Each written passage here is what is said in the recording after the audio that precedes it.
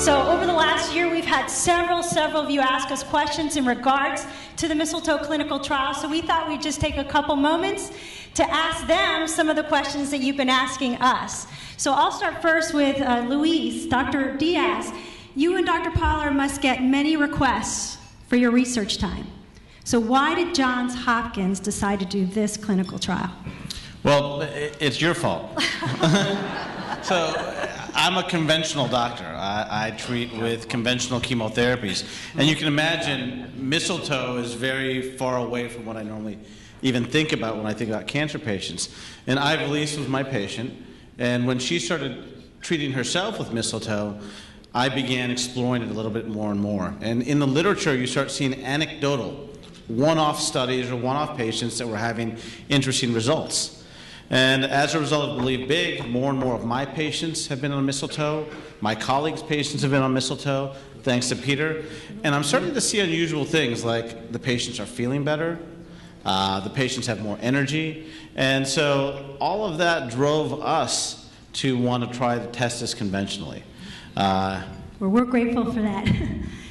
Peter, Dr. Hinderberger, you've been using subcutaneous mistletoe in your practice for 3 decades. It's amazing. You're leading the way. And I would like to ask you, what's your biggest success that you have found with mistletoe? Besides kissing, you mean? Yes. Well, I just have seen in the 30-plus years that I use mistletoe that I can really rely on mistletoe when I see the patients getting better, the quality of life improving, and also the extension of life that is beyond the statistics of conventional medical oncology. And Luis, why did we change the clinical trial design from subcutaneous to IV now? So what you had and what Peter treats with is subcutaneous. We wanted a more aggressive treatment. We wanted to really test this therapy out. And what's allowed to be done in this country is subcutaneous, but we wanted to try it IV, which would be a more powerful way of delivering it. That's great. So Dr. Pollard, share with us the design of phase 1 and who can participate. Great. So we wanted to design a trial that would look both at killing the tumor cells as well as improving quality of life.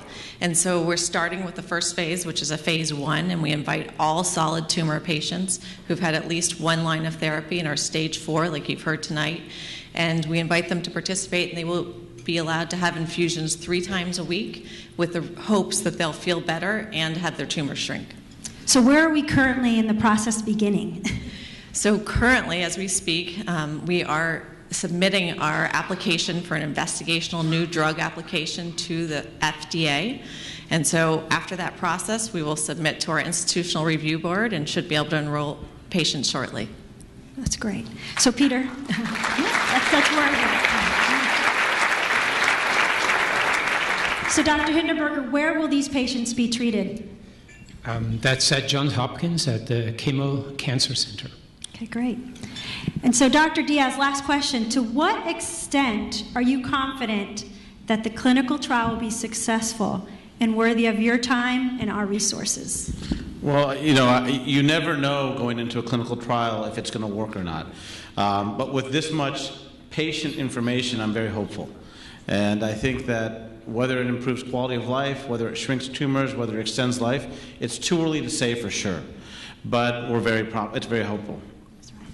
Awesome. Well, we so appreciate you all taking the time to do this clinical trial for us, and more ahead. We'll make sure to give you guys more updates as the trial begins. So thank you so much for being with us here tonight. Thank you.